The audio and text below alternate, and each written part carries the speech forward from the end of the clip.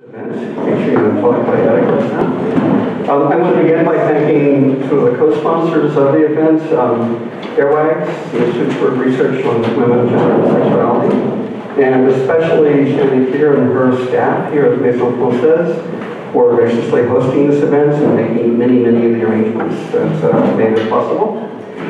And this is also the first event of a new operation at Columbia, sort of in formation, the Columbia Research Initiative on the Global History of Sexualities, which I direct. And since this is our first event, I wanted to say a couple of words about what we're hoping to do. The CRI is designed to foster research on the history of sexualities at Columbia, in part by organizing public events such as this, convening working groups on the history of sexualities, and providing support for teaching and research on this history here at Columbia. We'll do the latter in part by, a variety of ways to provide concrete support to graduate students who are engaged in this research, and support to other faculty and scholars from outside Columbia interested in teaching and writing in this area. So to that end, one of the first things that we're doing, a project that I expect to go online next semester, is preparing a guide to resources on the history of sexuality here at Columbia in the various libraries, which range from a really quite astonishing number of collections of papers of mostly queer writers, cartoonists, filmmakers, and other cultural workers, to the papers of sociologists, psychiatrists, social workers, and public health professionals who did research on questions of sexuality, which are held in various libraries here, to the papers of some of the major social service agencies and anti-vice societies based in New York that were established mostly in the late 19th and early 20th centuries in order to police or regulate sexuality in communities of color and other working class and immigrant neighborhoods. I just came here from Yale where we had an incredible collection, and I've been really thrilled to discover that we probably have an even greater range of resources here at Columbia. We also anticipate organizing over the next couple of years a series of small working groups that will encourage fellows to think about various questions in the history of sexuality from a transnational and comparative lens rather than the narrowly single national lens that's governed most work in the history of sexualities. I'm already working with a colleague at Oxford, a Soviet historian, organizing a series of small workshops on current manifestations and historical backdrop to anti-gay politics of the former Soviet republics. We expect to do more of that in the next few years, so stay tuned. So it's in this spirit, and in the spirit of analyzing the conditions of possibility for our own work as scholars and citizens, that we're very grateful to have Éric Fassin here today to address both the growing political challenges to scholarship in gender and sexuality studies and the dangerously exclusionary ways in which certain kinds of sexual liberalism to which the scholarship has often contributed can be used. I have to say that for me, his talk feels even more urgent today than when we organized it, which was not very long ago, given the dangerous and deeply disturbing developments of just recent days, from Brazil's election of a far-right president who announces homosexuals, genderqueers, women, black criminals, and the theory of gender as dangerous outside of discrimination, to the decertification of gender studies programs by the right-wing government of Hungary, to Republicans increasingly violent targeting of immigrants, Muslims, people of color, transgender people, and wealthy, cosmopolitan, and by the way, Jewish elites like George Soros in its midterm electioneering. So I feel like Éric Fassin's talk could not be more timely or urgent. And in a moment, Professor Camille will introduce Professor Fassin, but before she does so, I just want to say how much I have benefited over the years from his scholarship and his friendship, and how much I have admired his acting as a public intellectual in very contentious debates in France, often at significant professional risk to himself and indeed with significant professional consequences for himself.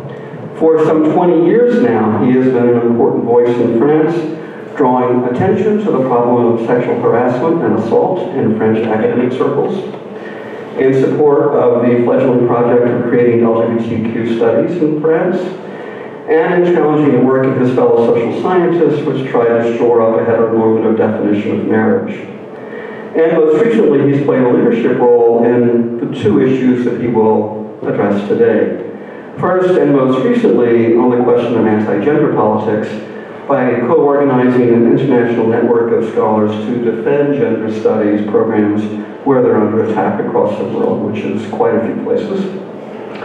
And second, on the question of sexual democracy, by playing a leading role in organizing the conference in 2010 at the University of Amsterdam on sexual nationalism and the politics of belonging in Europe, which inevitably became a very contentious event, but one which constituted a major intervention against the growing use of sexual liberalism to exclude various groups of immigrants, and above all Muslims, from the definition of Europe.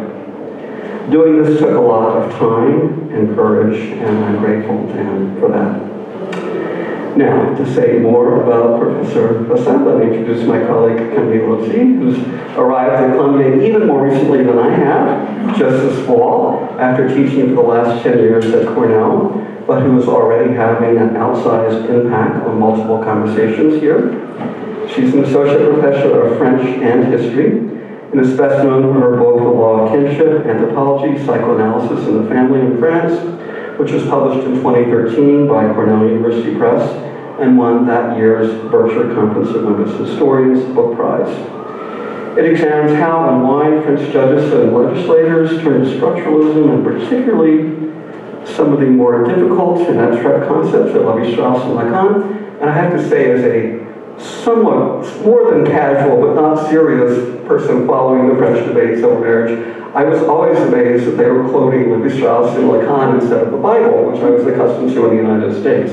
She's helped explain how this happened and how this was used to reassert the centrality of heterosexual family and political debates around same-sex marriage, bioethics, single-parent households, and adoption. She's also published on the history of psychotherapy in France and the Catholic opposition to same-sex marriage and gender theory, and she's currently teaching a very exciting graduate course on gender theory.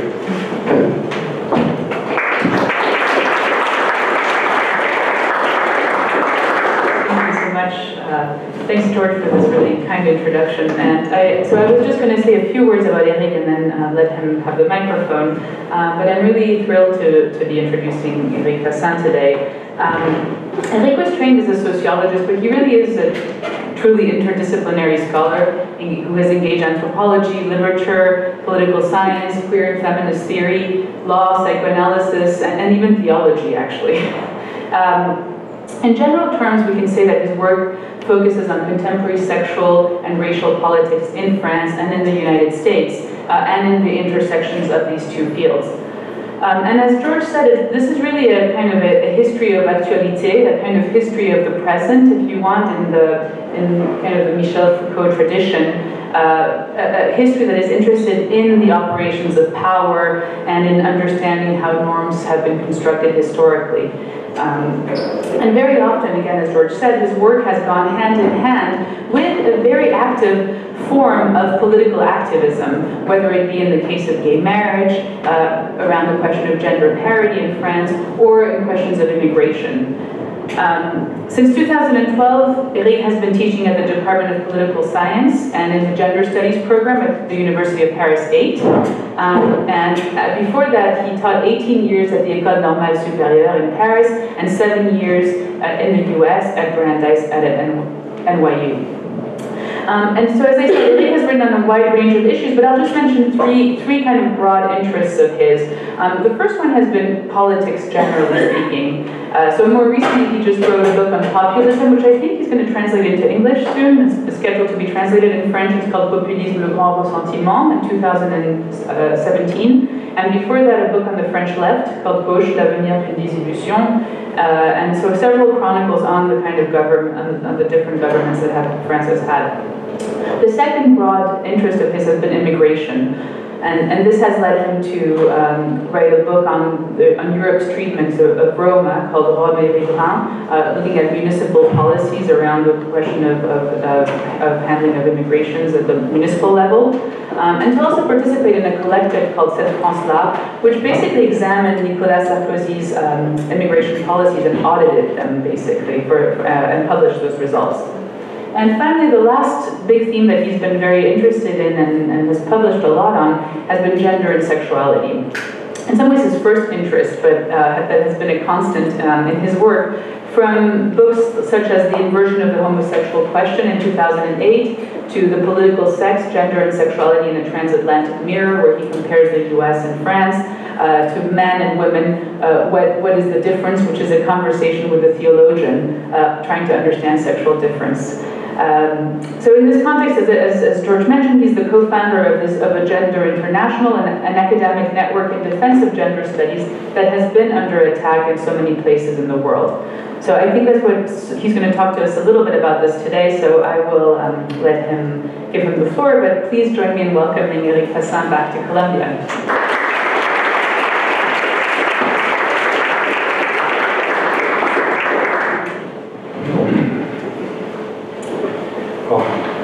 Thank you very much for these introductions, both George and Camille. It's wonderful to come to a place where people introduce you because you feel very good about yourself for about 1 minute and then you start talking. And it's great also to see many people whom I've known for many years, starting with Shani here, the director of the Maison Française, but many others in this room. And so thank you very much for being present. I will say something first about the title of my talk, Threatening Gender, which plays on the possibility in the English language to have two meanings, that is, threatened and threatening in gender. And the reason why there's this double meaning is because it's part of a conversation that I and others have been having with colleagues from Brazil for a few years, and that we hope to continue, circumstances notwithstanding, and which was organized with events entitled in French, and I will not try the Brazilian version because they have enough problems as it is, and it's called Genre Menaçant, Genre Menacé. The reason why I mention that is because I think that this, which I'm going to be presenting, is not just about me, it's about all kinds of people who've been working on these issues, and it's not just about France, it's about France but also about many other countries, and in many ways I feel that whatever argument I'm presenting is part of a continuing story. Camille rightly pointed out that I insist on speaking about actualité, that is about the presentness of the present, the historicity of the present, but at the same time, as years go by, this presentness has more and more history. So there's a system of echoes. When we're talking tonight, I'm also thinking about other interventions, including, for example, what happened a few months ago in Verona, and which I will be referring to later. But in Verona, there was an event, a conference organized by a former student, an Italian student, Massimo Priaro, and it was about gay asylum or LGBT asylum.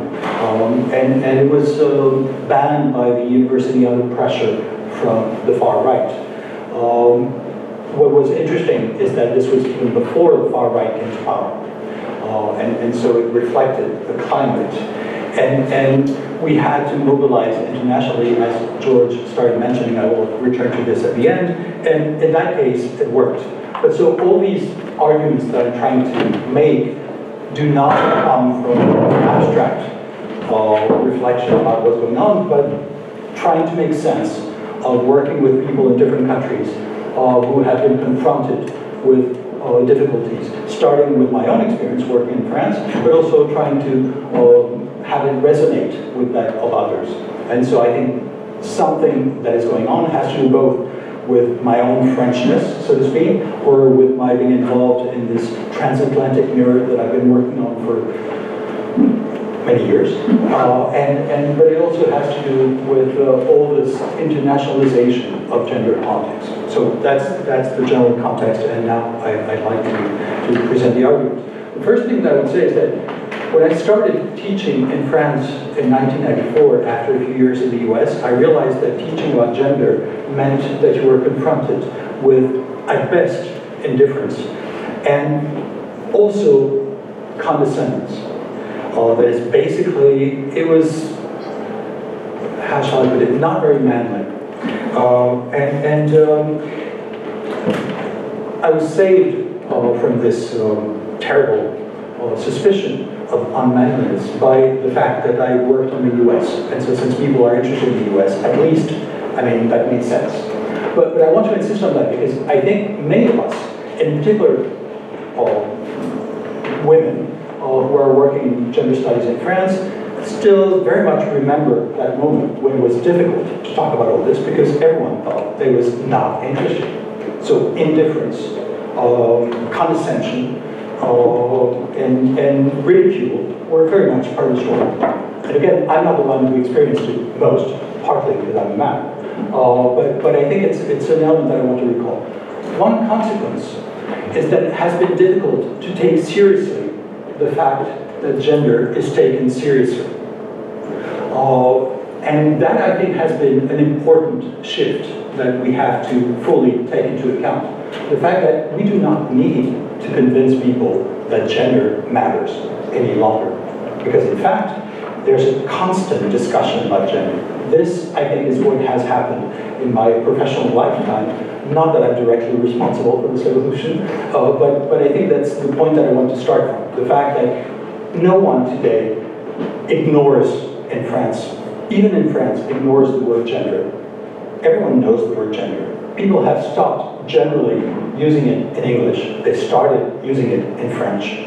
The fact that they're using it in absurd ways is a good sign of the fact that now it's part of the common vocabulary. So it's a complete shift from some obscure field of knowledge to something that is not a political issue that everyone has something to say about. Of course, it's not always a good thing, and there are many downsides to this, but I want to start from this shift.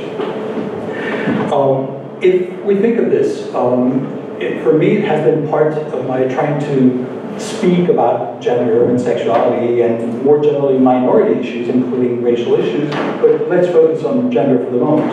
It has been part of this attempt at introducing, at contributing to introducing, along with others, vocabulary that was supposed to be alien to France, that was supposed to be un-French, hence the importance of the reference to the US.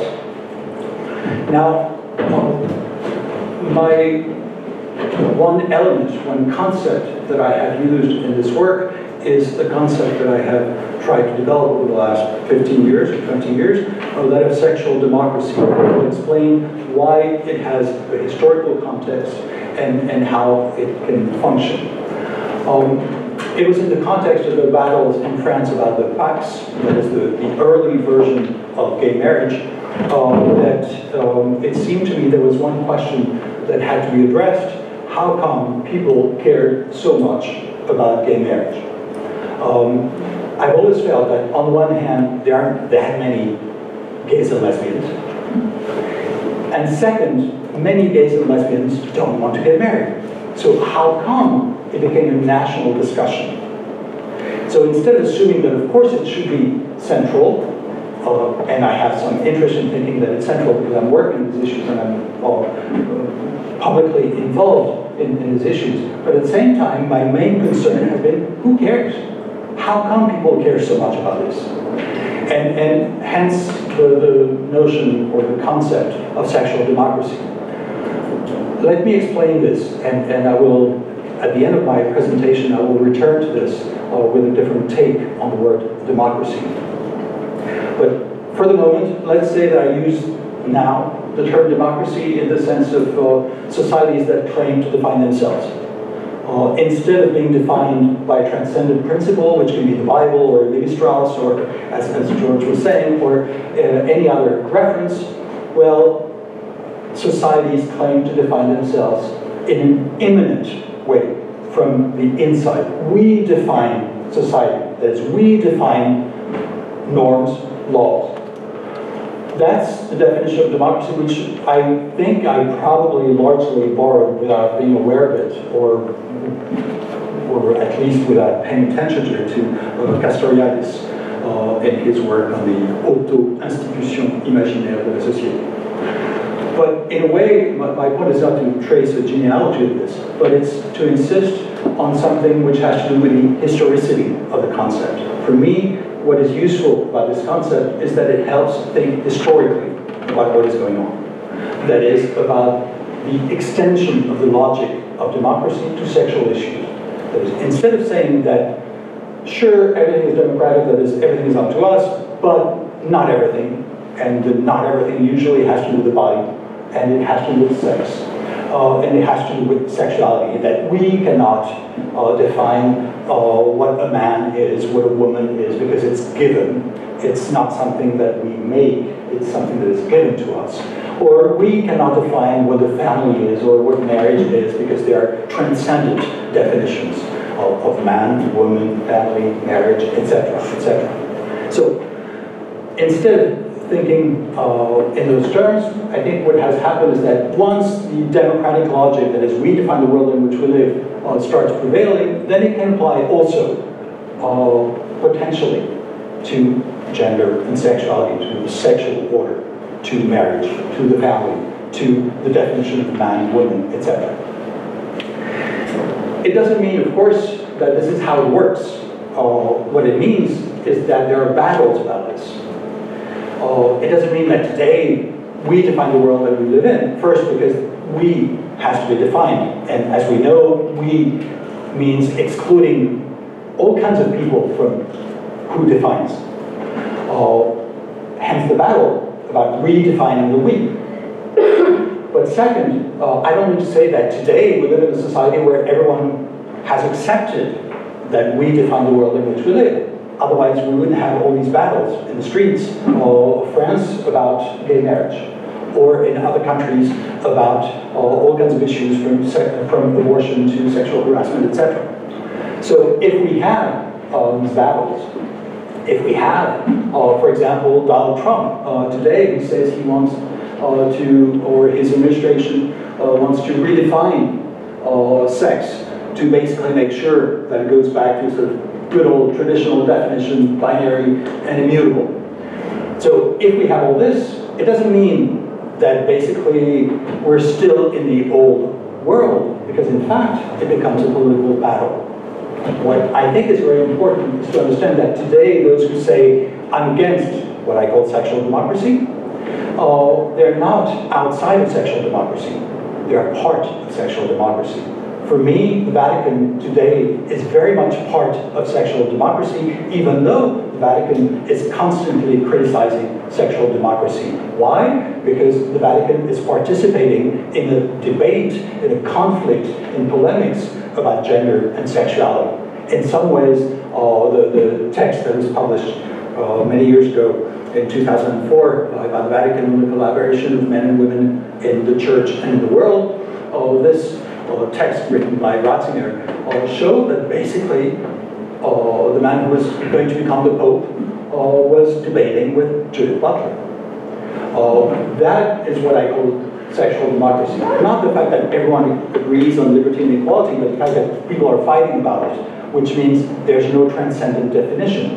If it were transcendent, there would be no argument with Judith Butler from the Pope.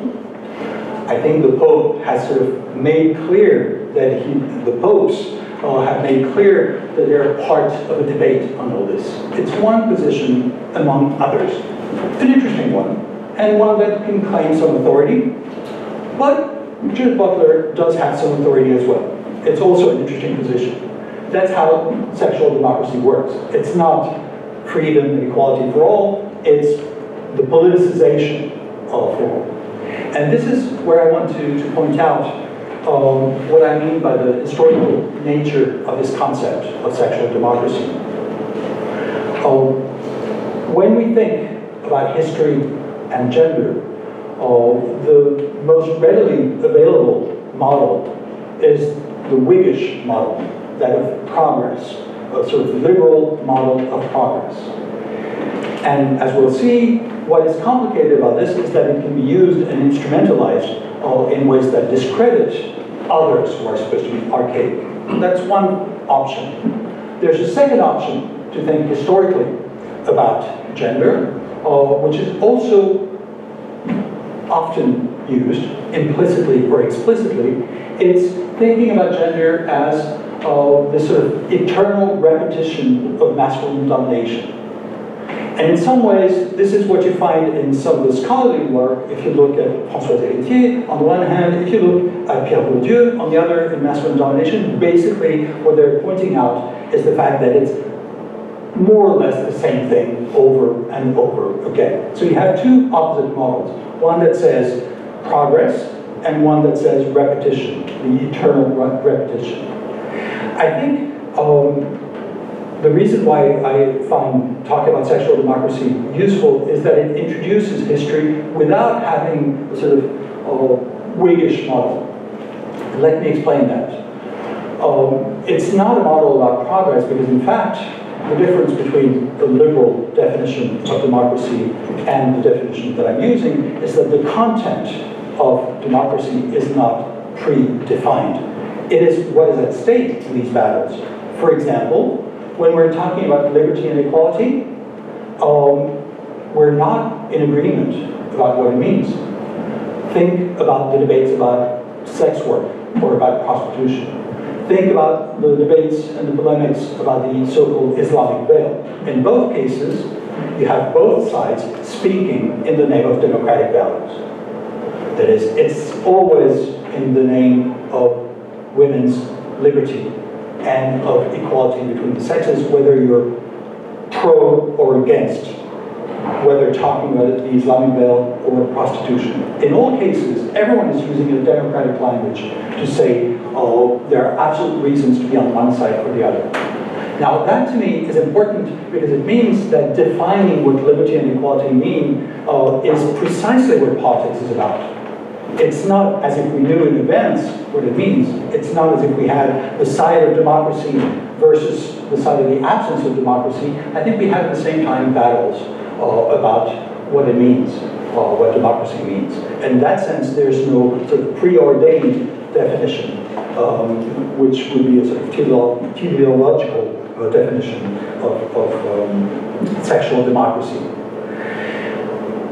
Now, I don't want to spend too much time on this because I want to move on to, once this concept has been developed, how it can be used.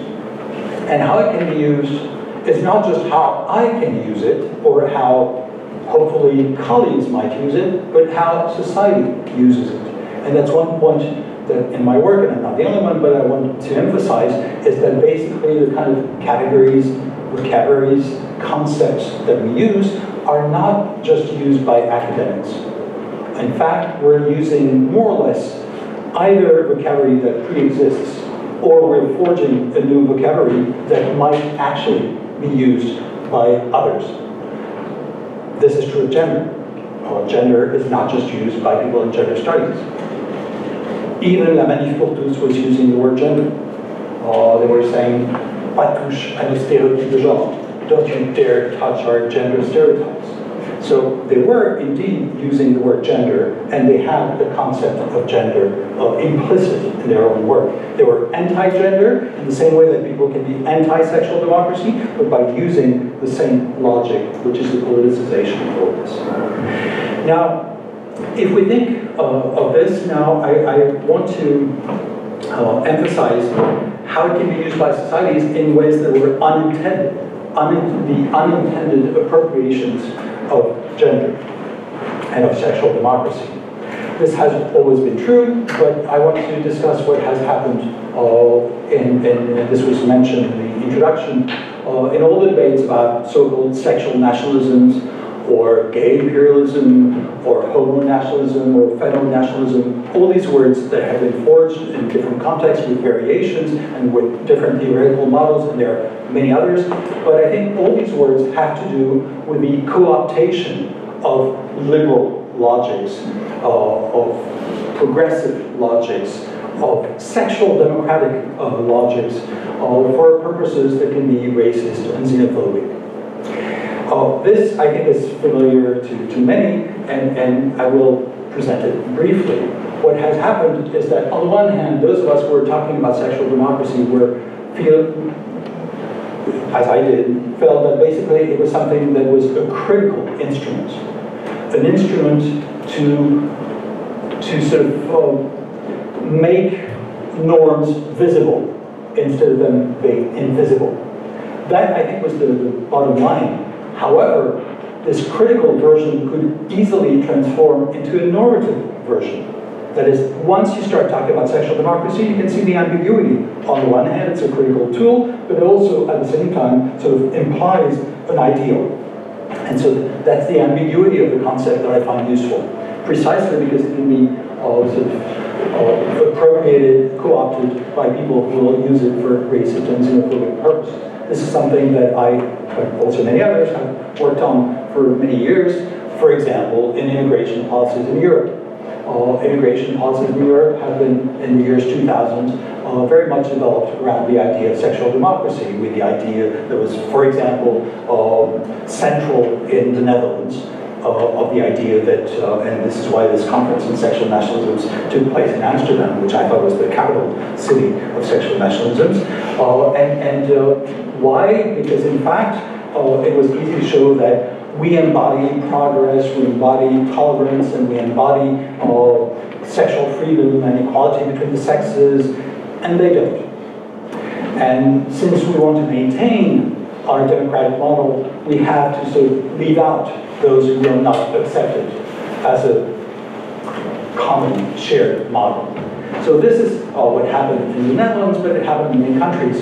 Of course, we could argue that it doesn't mean that in practice the Netherlands was perfectly free from homophobia and sexism, etc., no more than France, and etc. Obviously, but what I want to point out is the rhetoric that has been used, and this has been a rhetoric that focuses on the idea of us versus them.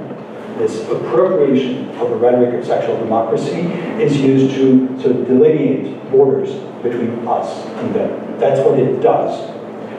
It's used as a way of sort of differentiating between two categories of people, those that are modern on the side of sexual democracy and those that are archaic, that are not. The difficulty, of course, has been for those of us who were interested in fighting for more liberty and more equality, how not to fall into the trap of being just co-opted in the same way and appropriated in the same way. And I think this has been one of the defining features of the years 2000. How can people talk about rights, for example, and not be instrumentalized by those who want to point out that we need to civilize others who have no rights or not enough rights compared to us, etc. This is familiar to many. For me, one of the revelations was not just in the Netherlands, but also in France with former President Nicolas Sarkozy, who discovered that national identity could be a good way to win the elections in 2007, at a time when the National Front could be a rival for the right, and so he decided that national identity was the way to win, and it did work in 2007, but the way he justified national identity at a time when many on the left criticized this way of mobilizing national identity in opposition to immigration. He said, of course, it has nothing to do with race and ethnicity. It has everything to do with fundamental values that are democratic values. And the one value that he took as an example was the fact that in France, women are free. And free as a principle, that is, they're free to marry, they're free to get a divorce, they're free even, and I always point this out because I think it's so important, he insisted that in France, women are free to have an abortion. Now, that was quite interesting for a right-wing candidate, and it was quite interesting that no one noticed, even though it was repeated all the time during the campaign. What it showed is that basically people are willing to sort of reorganize their world views when it's convenient, because basically the point was to draw a line between us and them, and never mind that basically the others who tended to be Muslims didn't speak so much about abortion, probably much less than Catholics, and so it didn't mattered in any way. It didn't matter that the right had vilified Simone Weil in the years in the mid-70s. It didn't matter, and actually Simone Weil became the spokesperson for Nicolas Sarkozy in his campaign in 2007. So that's one example, but you can find that throughout Europe, and I don't want to insist on this too much because I think it's familiar to many of you. It's just a reminder of the fact that sexual democracy can be turned around. And so you have to be careful when you talk about sexual democracy, not just of people who don't like you, but also people who like you. That's one of the problems in gender studies, that you're never happy. That is, either people like you and it's dreadful, or they don't and it's dreadful. And I think that's fundamental. That is, the suspicion that whatever you do can be used in ways that you do not control. And I think that's one of the critical aspects of gender studies.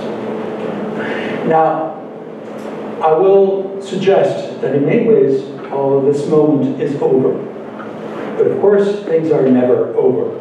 If you look, so to qualify my statement about this being over, I would refer to all the discussion that took place about Cologne and the sexual attacks in Cologne that were very much formulated in the same terms. That is, they are sexually archaic, barbaric, etc. And that's why they do what they do. Of course, as we know, and from the campaign on Me Too, etc., apparently it's not just Muslims, and it's not just Africans, and apparently it can be Europeans, it can be white people, it can be upper class people, and all that. So, of course, it's more complicated, and that's why rhetoric matters. Rhetoric is about making things simple. Political rhetoric. Now, if we want to see how this discourse in some ways became obsolete up to a point, even though I have qualified this already, I still want to insist on the fact that it's less central today. We have to look at a TV show that was quite interesting a few years ago during the battle about gay marriage, when you had Frédéric Tadei, a television personality, who invited a series of people to participate in a discussion about gay marriage, and he had far-right opponents of gay marriage, such as Paul-Marie Couteau, and he had also, who's basically on the right of the National Front, but he also had, on the right, and he also had Brigitte Bardot, who was the leader of the Manif pour tous, who was a more flamboyant version of this, and there was also, among the people who were there, there was also Guillaume Deja, the spokesperson for the movement of the Indigènes de la République that has since become le Parti des Indigènes de la République, radical, decolonial or post-colonial or anti-colonial movement in France. What was interesting is that in some ways all the arguments that she used had to do with the kind of critique in that discussion, with the kind of critique that goes under the name of gay imperialism, or that goes under the name of homo-nationalism. And she actually used those terms, and when she said homo-nationalism, she said, I prefer to call it homo-racialism, sort of insisting on this dimension. Now, what is interesting is that in some ways she said, people in the banlieue have nothing to do with this sort of white, gay demand for rights, and so it's not our problem. We have other problems. But it became not just a question of indifference, but also a question of hostility, because she developed the argument about gay imperialism, etc., that is imposing the norm of gayness that is supposed to be Western or white, or etc. What was interesting is that this argument, which I have been interested in for many years, sounded quite different all of a sudden in the context of the debate on gay marriage. And this is part of my general approach to this: context matters. That is, the same arguments can end up meaning something quite different in a different context. And the reason why it was quite different is because of all the mobilizations against gay marriage. All the mobilizations, and we had sitting next to her Paul-Marie Couteau, and we had Brigitte Bardot, and they both applauded what she was saying. And so she had to say, but I'm not on the same side. I'm not on the far right. That to me proved that all of a sudden the world had changed. and that she had developed an argument that was central in the debates of the years 2000, but that became much more complicated when the people who were demonstrating in the streets were not Arabs, they were not blacks, they were not working class, they were upper middle class white people from Versailles and other places. They were not the people we had been told for years were homophobic. They were not the people from Saint-Denis or from Saint-Denis itself, where I teach, Paris 8, where you have more working class, more non-white, more Muslim populations. They were not in the streets. They were not mobilizing. So it implied a complete change of perspective. That is, you couldn't just say, oh, it's always this gay imperialist thing, when in fact the homophobia came from whites. That is, instead of saying what we'd heard in the years 2000, that is, homophobia and sexism are about them, not about us, what the far right is saying, it's about us. We are defined by whiteness, but also by sexism and by homophobia. And this is not totally alien to people who live in the US, I think. I think you've heard that in the last few years. And this is in no way alien to people who live in Brazil today. It's the same story. So instead of thinking that sexism and homophobia are about others, it became about us. At least this is the dominant discourse that emerged, and became very difficult to recycle the discourse about homonationalism and gay imperialism in this context. When you have Brigitte Bardot next to you, it's difficult to have a discussion. There was discussion within the left. But once it becomes a conversation with the right that plays a prominent role, it complicates the issue. Because there was one element in the years 2000 that had been largely unnoticed in gender studies and that gained more importance in the last few years, and that has been the Catholic version of anti-gender politics, and more generally the Christian version of anti-gender politics. I had been interested in this in part because I had encountered it at the end of the 1990s with the Pax debate, and I started teaching my seminar where most people were a bit taken aback. I started teaching the texts produced by the Vatican, and the audience were somewhat puzzled by this sort of perverse interest in Catholic theology that was mentioned, to my shame, before. So it was interesting because, in fact, it seemed archaic. It seemed to belong to a world of the past. And so, again, you had people, the same people who had sort of sneered about gender 10 years before, in the years 2000, they sneered about the Catholic Church. Even though the Catholic Church was saying exactly the same thing that you'd heard from conservative progressives against the Pax 5 years before. The Vatican, as you know, started realizing that gender was a problem in the mid-1990s. There was, in particular, the Beijing conference, the International UN conference on women, where the concept of gender became a central issue and a dividing issue.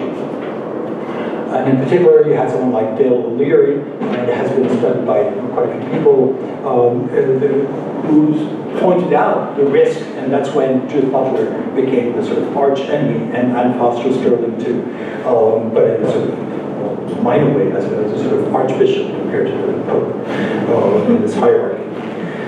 So the interest of the Catholic Church in this was quite interesting, because in fact, when you look at the way gender was introduced in international organizations, it was just about gender. It was not about sexuality. Sexuality was left out. What the Catholic Church did is say, no, gender is about sexuality at the same time. The Catholic Church didn't invent that, because in fact it was already at the center of anti-feminist arguments against the Equal Rights Amendment in the US, where you had the idea that Phyllis Schlafly, for example, pointed out from the start that one of the problems with the Equal Rights Amendment was that women would be fighting in wars. A second problem would be unisex bathrooms, and the third problem would be gay marriage. that was the 1970s, so quite interesting, because we see that we're still in the same world and the same preoccupations. And what it shows is that the Catholic Church didn't invent it, but it put it at the center of discussions. That is, from the start, the Catholic Church said, if you start having gender, you'll end up having gay marriage. This is what they say from the start. That is, basically, once you start saying that gender is socially constructed or something like that, well, you'll end up saying that things can change. Which is what sexual democracy is about. That is, basically, sexual democracy says, even sex, whether it be gender or sexuality, even sex is subject to change and is open to debate. There's history and there's politics. What the Catholic Church did is that it sort of revived an argument in support of this anti-sexual democracy movement based on the idea of nature. The insistence that the laws of nature were in fact natural law. Natural law, used by philosophers and used by theologians alike, natural law had nothing to do with biological laws. But that's what it has become in Vatican theology in the years 2000. And I will not develop this because my perverseness will be made visible. But if you're interested, I'll be happy to go back to declarations of the Pope on the rainforests of marriage, of heterosexual marriage, that have to be preserved, which shows a very pessimistic view of heterosexuality, because rainforests are not going well, and will not be going well after the recent elections. And so clearly the Pope is worried about heterosexuality, and so it's not reassuring. Now, if we think of this, what we see is that the Catholic Church started building in the 1990s and even more in the years 2000 with a series of publications such as the lexicon that was published first in Italian and then in French on the vocabulary of sex and family, etc. The Catholic Church started building an argument, and there was more or less a theological argument based on nature, on the idea that there's something that you can change. And you can see that it's the exact opposite of the argument of sexual democracy. Sexual democracy says everything is up for change, everything is potentially political, and what the Vatican was saying is not everything. Why should the Vatican care so much about sex?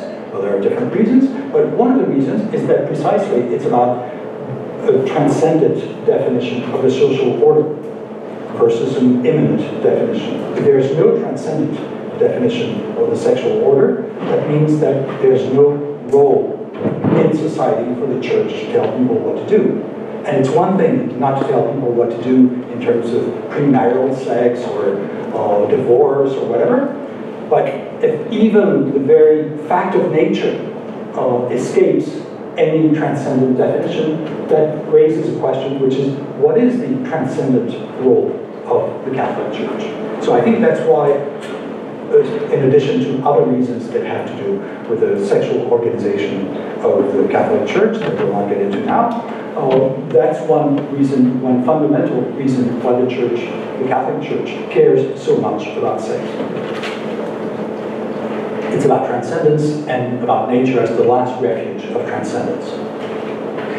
Now, if we think of this Catholic version, what is striking is the importance it has gained.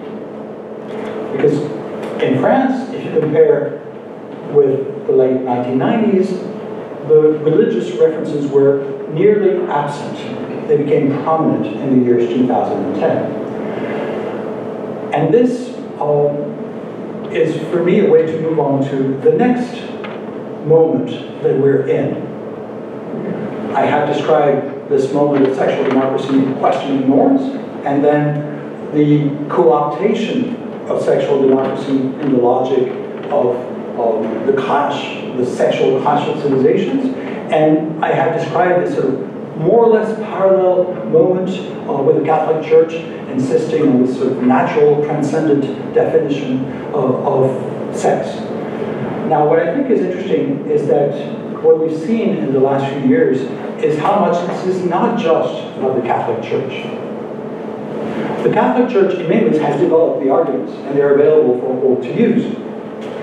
But what we have seen, even in France, is that the Catholic Church can make alliances with Jews, with Muslims at times, with all kinds of others, but more interestingly, with secular politicians who had no interest whatsoever in religion. How did they do it? Well, because of nature. Then nature was an argument that could be used not only by religious people, but also by everyone.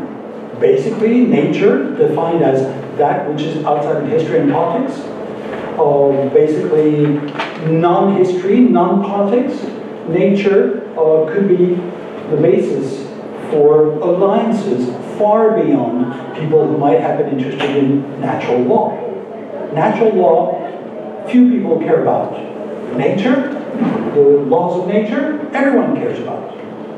And for good reasons, because in fact, the way the sexual politics of the right have functioned is that it relies on the fact that we all have something to say about this, because it speaks to us, it's in our bodies. So no one is indifferent to these issues. We may relate very differently to this. We don't all agree on what to do with it, but no one is indifferent. So we've shifted from complete indifference to this absurd thing to a fascination for this thing because it's so powerful politically to be able to mobilize people's affects and people's bodies and people's not just rational thinking, but also their gut reactions. Hence the political importance of sex, not just for the Vatican, but for everyone. And this is what I want to point out. It's not just about these religions that I have mentioned. It can be in Russia with an Orthodox version of Christianity. It can be with evangelicals in the US or in Brazil, or it can be with all kinds of religions, but also it doesn't have to be through religion. It can work in all kinds of contexts. And this is something that I think is important and that we have a hard time fully grasping. That is, how come it spreads this sort of anti-gender theory, this anti-gender ideology discourse? How come it spreads so widely? One of the ways it functions is not just because it grabs us in our bodies, but also because it's vague enough that it can be used and appropriated by many for different reasons. And one of the ways in which it has functioned, if you look, for example, at the battle in the French context, the favorite phrase has been théorie du genre, the theory of gender, whereas in other countries it's been mostly the ideology of gender. Why speak about theory? Well, because theory is a way to say, first, I will speak as a rationalist, and I will say this is only a theory, so it's not true. First argument. You may not be fully convinced, and I am not either, because theories are what science is about, but basically the idea that it's a theory, therefore it's not true, is probably familiar in the US with all the discussions about Darwin. It's just a theory, so it's one theory among others. So this kind of rhetoric has been used in the case of gender. It's just a theory, meaning it's not true. First thing. So that's from a rationalist perspective. And that's why you have attacks today, for example, on the hoax that was accomplished in American academic journals with articles that were supposed to be fake and that worked, and so apparently that proves that it's fake science. So apart from the discussion of how true, untrue, etc. it is, but what is interesting is the rational standpoint. First part. The second part is, if you use the name of a group that was anti-gay marriage in France, le sens commun, common sense. Common sense is very powerful. When you're talking about theory, you think, oh yeah, there are all these highbrow people in universities talking about gender. I don't understand anything about what they're saying because they're so remote from reality. In fact, they have nothing to do with real people. the real people in the streets, and this is an argument that is used constantly in politics, and in particular in populist politics. The idea that it's obscure, it's theoretical, it's intellectual, it's not real people like us. So, as you can see, it's the opposite of the first argument. The first argument was the authority of reason, and the second one is the authority of common sense. The advantage of this contradiction is that it always works, one way or the other. You can always play with that, and you will end up with something that works. So I think the very phrase theory of gender is important. I mean, it's not the only one. Ideology of gender is important as well because it resonates with the comparison that was made between gender ideology and Marxist ideology as the twin perils that have threatened the West. But I want to focus on theory because I think the word theory hasn't been fully grasped as a politically efficient instrument in these battles. Now, I want to conclude very soon, and so I will not take very long, but I think if we want to understand how it circulates widely, we have to understand how different groups of people can use this rhetoric without having to make efforts to be consistent. It doesn't matter. So we should not assume that there's a very rigorous ideological position to be defended. In fact, it's people who think, well, we talk too much about women, and we talk too much about sexual minorities, etc. So it's not a very elaborate argument. It's just, I'm sick and tired of all this, which is much more powerful than elaborate arguments. So resentment, I think, is fundamental in this, and focusing the resentment on something that has to do with the good old traditional order, we can see why sexual democracy is very much central in these battles, because sexual democracy says things can change. They're subjected to history, and they're subjected to politics. So for people who say, enough change, we want to go back to something, the fantasy of the past, obviously, or of nature, obviously sexual democracy is dangerous. Now, I want to conclude with a few remarks. The first one is that what I have tried to describe is a moving ground. That is, I have insisted, as I always do, on the fact that we're not talking about things that are stable, that keep changing. And in fact, that's why talking about actuality for me is so important, because the story keeps unfolding. And it's never exactly the same story. And the example that I took about all of a sudden we use a certain argument and it ends up meaning something altogether different because the context has changed, for me is fundamental. We always have to think, not just as social scientists, but also as people interested in activist work, we have to think contextually. We cannot ignore and sort of be above the context when we're caught in it. That's the first thing. The second thing is the fact that it is important to me to insist on the fact that we do not need to think of a theoretical coherence in these debates. In fact, these are arguments, and arguments that are meant to be efficient. They're not meant to be coherent. Coherence is basically a concern when you're presenting a talk, and so if you tell me that I'm not coherent, I will feel bad. If you tell people who are trying to win a political battle that they are not coherent, if they won, they don't care. And I think that's something we should always bear in mind, is that the importance of coherence is, as people here have said, it's a sort of academic bias. The third remark that I want to make is the possibility of circulation among different groups. I think we should not assume that we're talking about one group or another. It can sort of move constantly from one group to another.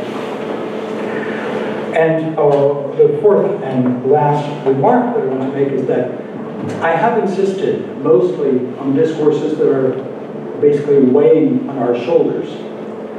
At the same time, I think we should not minimize, even though that's what I have done in some ways, the fact that people who speak about gender are not just determined by all this, I mean, they participate in this, they change the nature of the discussion, at least somewhat. And I think this is also a point that I feel we should take seriously, that we tend to minimize the role that we can play in this, because of course we know that most people don't care about academia and all that, but the very fact that the word gender is so successful is an indication that we may underestimate at times the impact of academic work. And so we should take this as an example of the fact that it matters. And the proof that it matters is that so many people hate us. That's a very encouraging sign. Again, it started from the radical indifference of many people, the condescension. Now people are hostile. People want to kill people who do gender. And I think quite literally, we should take this as an encouragement, because in fact, we do hope to say something that people do not all agree upon. I don't think that the point of doing gender studies is to say, we're going to say something consensual. The idea is to change something. It's not to have everyone on our side. And I think this goes to, and I'll conclude with that, with the other meaning of democracy. The one that I had left out from the start, but which has become so central in the discussions today, when we talk about Hungary, when we talk about Brazil, etc., all that is happening in different countries, what we see is that today, gender is not just about gender. Sexual democracy is not just about sexual democracy, it's about democracy. What is going on in Brazil, I think, is a very clear indication of that. What is going on in Hungary, what is going on in the US, what is going on in many countries, I think, is what's at stake when people talk about gender today. It's not just sexual democracy, it's democracy.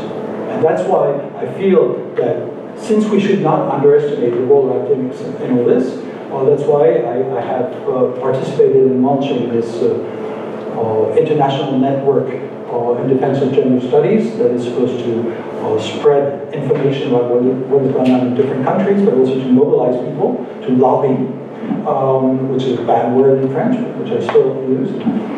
So it's an academic network which I'm very proud that has been named the Gender International, l'International du Genre, which sounds ominous enough, I hope, as a conclusion. Thank you very much.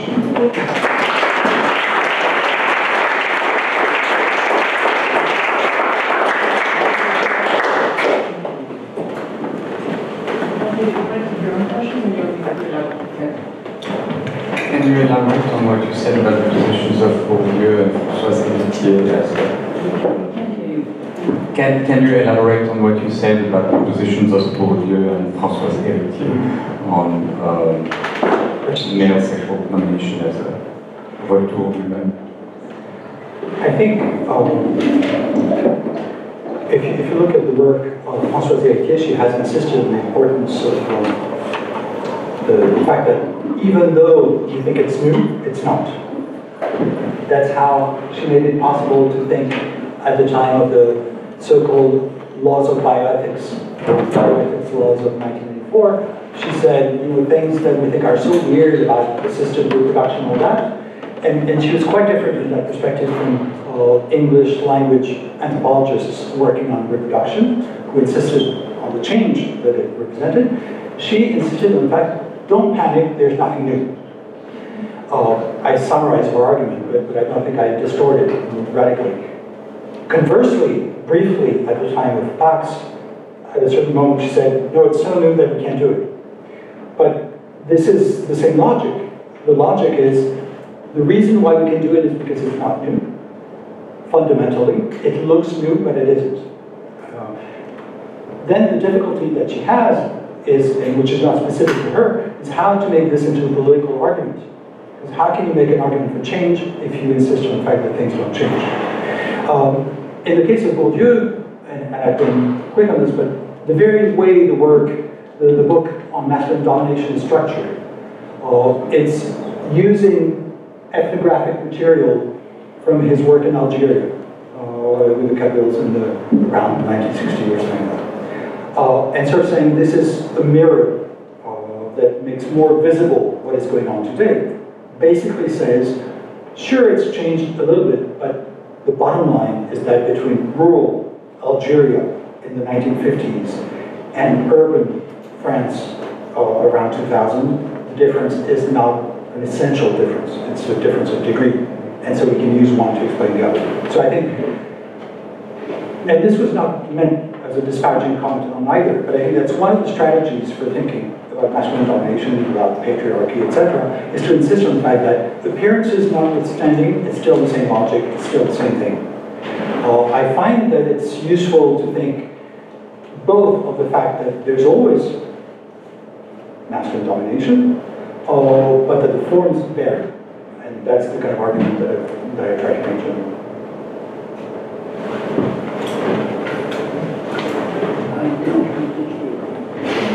That's a good start. Mild or mildly expressed disagreement on the second row. Maybe not mild disagreement, but mildly expressed for the moment.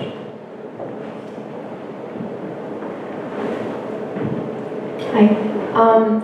So, as you said before when you talked about the us versus them dynamic that's at play in a lot of countries right now, a country like France is relying on sexual democracy and its like acceptance of LGBTQ rights as a foil to non-Western country and framing them as like the illiberal other that does not respect LGBTQ rights. And so this is particularly at play in the refugee crisis in France right now, where refugees are framed as them that are homophobic and do not believe in the rights of LGBTQ people. And so I'd like to get your insight on this paradox I've noticed in France, where there's this conversation of sexual democracy versus the illiberal other, but at the same time, LGBTQ refugees are really struggling to get asylum, actually, in France. And so I was wondering if, I think it's a complicated question, with maybe no answers or love answers, but what were your thoughts on this paradox at play right now in French politics? Well, first, it's more in French policies than French politics, in the sense that, as far as I can tell, it's not a part of the general conversation. But it's, those of us who are interested in the subject know about this, but I think most people haven't followed the fact that one way to get into France is to be gay. That's what it's in there. So I think it's policy and the way it works with the administration, with the judges, with the etc. As you know, and it's not just in Europe, but in Europe, there was a 2004 new, I forget how it's called, directive or whatever it's called, and that includes for asylum seekers the category of sexual persecution. And so it means that for the first time, it's become a good deal to be gay or to be a lesbian, up to a point. That is, that for the first time, people can be accused of pretending to be gay or lesbian, etc. That is, things have turned around. That is, instead of suspecting people of being closeted gays and lesbians, now people are suspected of being closeted heterosexuals. This is quite a radical change. In practice, it doesn't mean that the state has become pro-gay. It just means that it's supposed to be pro-gay. But the bottom line is that the state, whatever that means, is not interested in letting people in. It's interested in justifying the fact that we're dealing nicely with people, but not, I mean, the point is not to let in more people. For example, when Nicolas Sarkozy at one point said that we would welcome to France all the women who were victims of violence in the world, that did not happen. And you could sort of anticipate that it would not happen, even before he finished his sentence. So it doesn't have to be taken literally. What it means is that it creates a situation where basically the state wants to claim that one reason why we have all these policies is because we're democratic countries, and therefore we want to preserve sexual democracy, and therefore we want to protect sexual minorities who are persecuted. But on the other hand, we'd rather have as few as possible migrants. And France has been quite good at refusing people. So how do you do it? Well, you say, are you sure they're really gay? And then there's the question of proving that you're gay. and quite a few people have started working on this over the last few years. And for example, if you're interested, there's a new research project that was started by Daniel Boyot, the legal scholar, with a défenseur des droits on this issue, and there are others. So the question then is it raises a sort of contradiction, which I think is interesting for everyone. I mean, which is very painful for people who have to go through this, obviously, and very humiliating, etc. But which is interesting to think about theoretically. Because on the one hand, one way to think about it is the sort of liberal discourse that says we in the West are sort of liberated, and so gays, let's say gays who come to France can finally be gays. So they can be themselves. They can be genuinely gay by moving to the West or to the North or to France or whatever.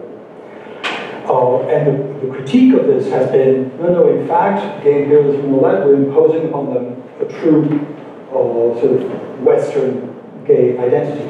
And so you have the two symmetrical versions. One which is very optimistic and says great, and the other that sort of points out we're sort of preventing them from being what they are in their own culture, etc. What I think it reveals is, in fact, that sexual identity is not something that is defined as true. It's neither true in the country of origin, nor true in the country of destination. It's always something that is negotiated in context. And so, in a plurality of contexts. And so I've written with Manuela Sarcillo on this, and insisting on the fact that we could use Foucault's argument about le vrai sexe, the true sex, his preface to Erkuni Barman. Use that to think of this imposition of truth as if there were a truth of sexual identity that pre-exists politics, that pre-exists the role of the state, that pre-exists policies that are taking place. So I don't know if that answers your question, but it's caught up in all these discussions, but we can turn it around to use it as a critical tool to think about both discourses, I think. All right, I hope.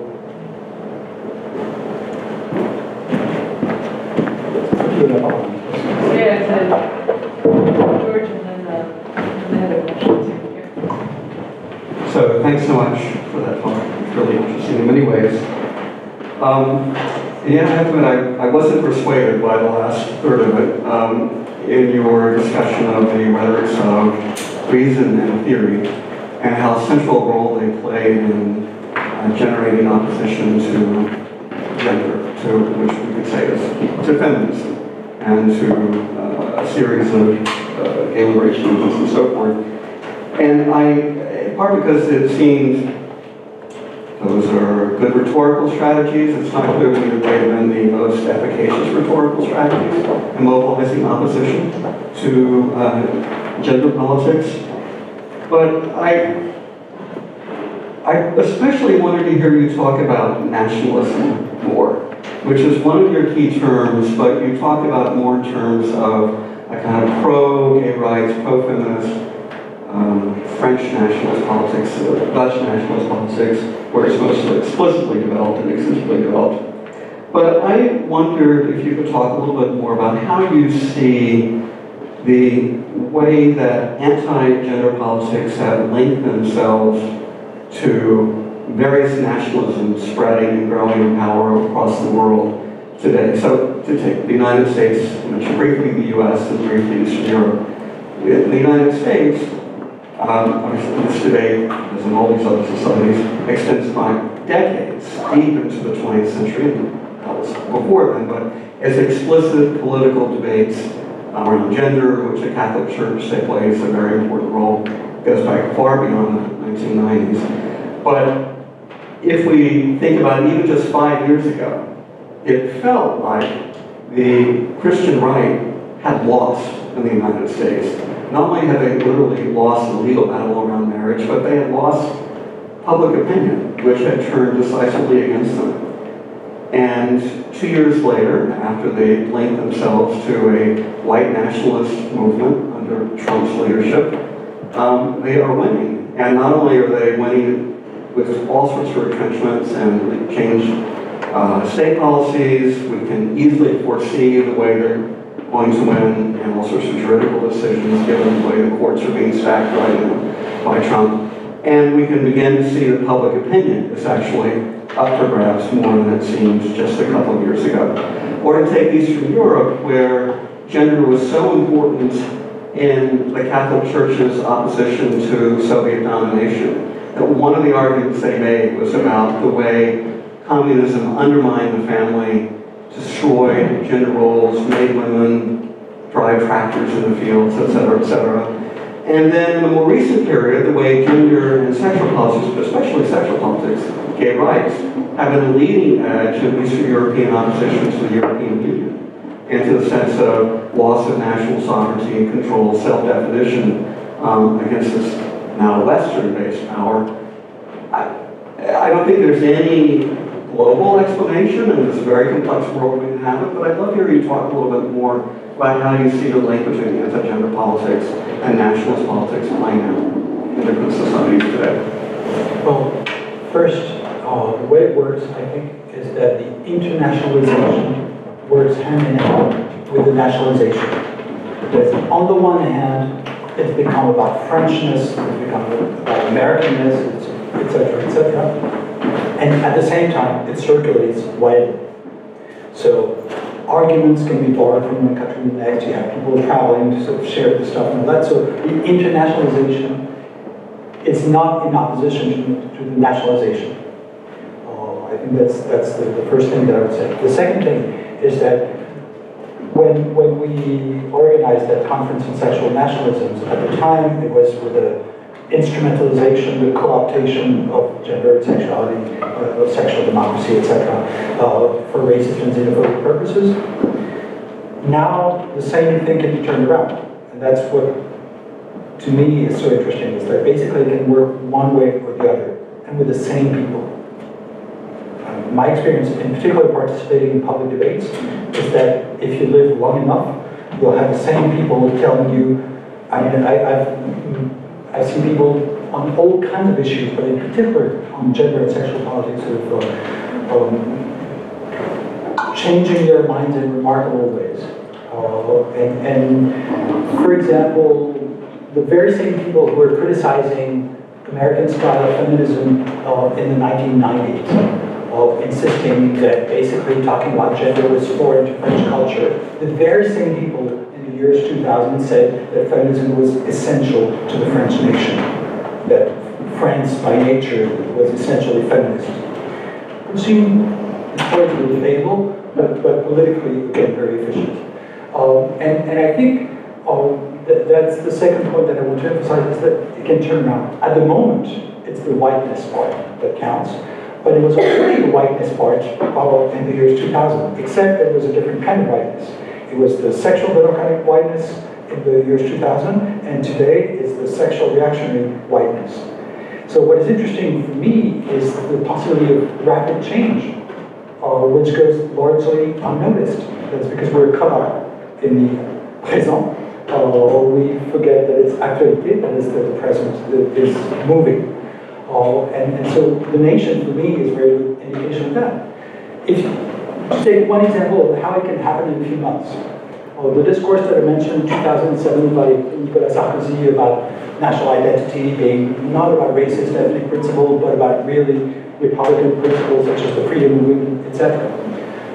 6 months later, he was visiting the Vatican and insisting on the fact that basically there was this laïcité that was shared by the Vatican and by France and all that. And at that time, he had completely given up on any kind of a modern version of sexual democracy, and he had converted within 6 months.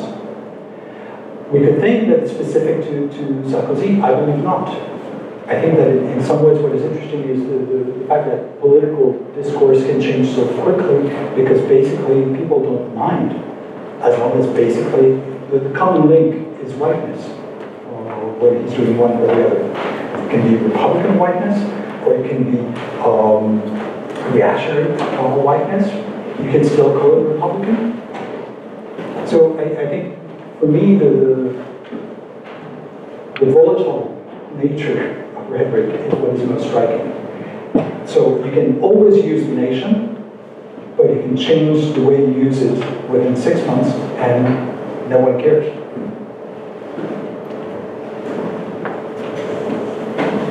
I wanted to ask you also on this question of your second point on this idea of that the anti-gender movement has no theoretical coherence. So I mean, I'm with you on that point because it's true that they're presenting the theory of gender as if there was a coherence that is obviously comes to stand for all kinds of things: Marxism, nihilism, postmodernism, feminism, but still. The thing, you know, what I'm having a hard time understanding is why this particular language or theory of gender would appeal to such different contexts without taking the theory seriously. Because it seems to me that in France you could say, okay, well, France has always had a kind of interest in these kind of abstract theoretical languages. We saw it with Lévi-Strauss and Lacan, you know, so the theory of gender could be kind of a mask. But the fact that the peace agreement in Colombia is defeated and people are voting no, saying that this peace agreement was inspired by the works of John Scott and Judith Butler, that it's in Hungary, that it's in Brazil, that it's like how do we and as you said, I mean, extremely difficult theories at the end of the day. So why catalyze this debate on these extremely complex philosophies that are not, so I mean, this is the part that's hard for me to figure out. Is it just a kind of sociological spread of these, I mean, who is doing the reading of Judith Butler and who is, you know, Well, you don't need to read her, but why use that language? Yeah. well, I think, I mean, and I'll partially repeat stuff that I've said, hopefully in more interesting way, but first, because not about the theoretical part, but about why sex matters, because that was my question. Why should people care so much about sex? And the answer was different for the Catholic Church and for different, but why should many people care about sex? Because politically it's a very potent language. And it's a very potent language because basically everyone has a body. And because basically everyone feels that when you hear about men and women, when you hear about sex and about what it is to desire, not to desire, this person, that person, whatever, everyone feels this is about me. So basically, when the critique against political discourse is that it's abstract, that it's too far from real people. If you talk about body, I mean, you know that you're talking to people and they know what you're talking about. It doesn't mean they have to understand theoretical or whatever, but there's nothing that we, I mean, as a political language, I think it's very powerful. That's the first part of the answer. The second part, why this complicated stuff? Why Judith Butler? Because it's complicated. Precisely, I think that's fundamental. When people start attacking gender as being this theory of Jewish lesbian feminists. As you know, the racial part is as important as the sexual part. What are they doing? The Jewish part says basically it's cosmopolitan, it's not in the nation, etc. But also, it's also very complicated. So on the one hand, it's very complicated means it's not rational and it's not common sense. And the two together, I think, are very powerful. And it has to do with the status of politics in our society today, which is not specific to that. I mean, basically, the idea that the authority of abstract politics is eroding constantly, etc. So I don't know if that answers your question, but I think on the one hand, why should sex matter? Well, because it matters to people. And that's one way of talking to people and being sure. I mean, let's say if I arrive and I say I'm going to talk about sex tonight, I'm more likely to grab your interest than if I say I'm going to talk about immigration. That's the way it works. I mean, I've used that once when teaching, when I was invited to participate in something where I had nothing to say about sex and students were falling asleep, and so I said I'm going to talk about sex, and they woke up, and they did, but it worked. So basically, everyone feels, yeah, it's about me, it's about my life, it's about the real person that I am. But also, why complicated stuff about gender? Because complicated is not like us. Because we're sick and tired of these abstract things. We just want real stuff. And that, I think, has to do with the status of politics today. Yeah. We have time maybe for two last questions. Sorry, well, I think my question is kind of related to the last one. I've been thinking a lot about sort of the spate of op-eds and pieces that have been written in the past week or so in response to Trump's attempt to kind of codify a sexual binary. And in the question of sort of how the right likes to parse the theoretical from the supposedly real, returning to the body as evidence, a lot of pieces that are against these policies are kind of doing, from a left perspective, the same. So they're saying, wait a minute, if you look at biological sex, it's not often a binary. There are many ways that chromosomes can be in between, and I'm just wondering what you think of this as a kind of strategy of argumentation. You spoke a lot about sort of the portability of language and how it can be used by people sort of many different political opinions, and that they can also change the language they're using. So I'm just curious if you think this is an effective, I mean, that's a big question, but I'm curious. It's a good idea on the part of Anne Fausto Sterling to write an op-ed in the New York Times. Sure. I think basically all of us do what we can do, given what we know how to do, etc. So, and I don't mean that in a negative way at all. I just think that basically Anne Fausto Sterling is right to do what she knows how to do. That is, she knows how sex works, and she can tell it because she's been working with this for a long time in a relatively simple way, complicated enough that people end up thinking, when you read the op-ed, in the end you think, yes, I understand, but what was it exactly? You don't remember, so you know it's science. That's a rhetoric of science. And again, I say this with admiration. I don't say that in a sort of sarcastic way. You remember, first, that she knows what she's saying. Second, that it's complicated. And third, that common sense will not do. I'm not saying that's the only strategy. But, and we always have to wonder about what should we discuss, what should we not discuss, etc. For example, there was a debate, including on the list of people for this Gender International, should we start responding to the hoax thing? You know, these articles published in academic journals and all that. And I think most of us felt we should not enter that debate, because basically that means there's a debate. But at the same time, I sometimes wonder when I see that I'm attacked every single day on Twitter because I'm a fake scientist, because whatever I say has been discredited forever and a day by these publications. So I think, maybe I should. So, I don't know. Basically, in this context, I do feel that most of us are not winning this battle.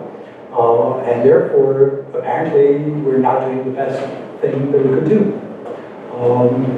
So we're all thinking about strategies and thinking, what's a better way to do it? I don't have a clear answer to that, except that we cannot, I believe, fight on the same ground as the people who attack us. Because basically, say, Twitter, you cannot insult people as much as they insult you. It's not a winning game. Last question.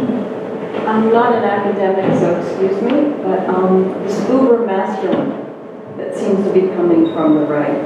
As I remember in my fairy tales, even in Victorian England, the masculine was to protect the children and the wife. They have no interest in protecting the feminine, either in, certainly the feminine in the gay world, but the feminine at all, the way Christina Ford was attacked. What kind of new masculinity is this new uber masculine? Well, it's not my personal ideal, to put it simply, but clearly it's not just about masculinity, because it's simultaneously about race, and about whiteness, and it's about class in complicated ways. It's about feeling that you're not part of the elites even when you are. And so it plays on different things. To me, it's a culture of resentment. To me, that's the bottom line. It's sort of a appropriating arguments that have been developed on the left about discrimination by minorities, and in the same way that, for example, the Catholic Church in France claims to be a minority today, minority culture, etc. But the only unprotected minority, etc. And white men as well. White men are the only unprotected minority, etc., etc. That to me is the culture of resentment. So it's not presented as an ideal, because what you're saying is basically sort of happy version of masculinity. That is basically the idea that being a man means being top of the world. Basically, the main argument of those who will end up killing people in schools or killing people in synagogues and all that, etc., is we're losing. So it's a very paradoxical way of defining masculinity. Masculinity as the province of losers, and as a way of winning. So that's to me, is the contemporary paradox. Thank you, Eric. Please join me in thanking Eric for tonight's talk.